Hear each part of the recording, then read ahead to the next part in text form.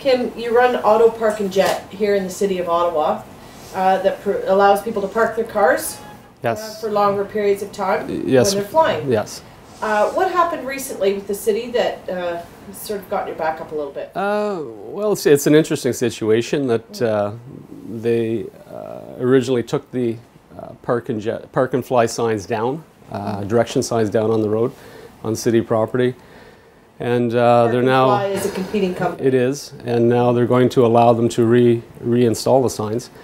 I'm okay either way with the city's decision on it, but I do feel that it should be fair for anybody that's in the marketplace in competitive businesses that they should be allowed to do the same thing as well, with a proper sign and a proper location with the city's approval.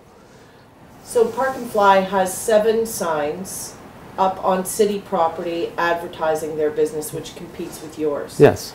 And so do you want then to put signs up where their signs are, or do you want their signs to come down?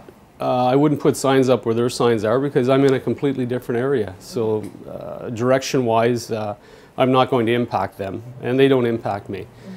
But it's a fairness thing in the business place, and you know, if they're allowed to do it, then I think I should be able to have directional signs at the intersections.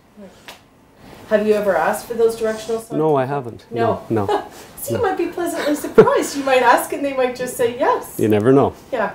Okay, well, are you going to take this further to the city, or? No, actually I'm going to wait and see. Oh. I'm going to sit back and see what the city decides and where they go with it.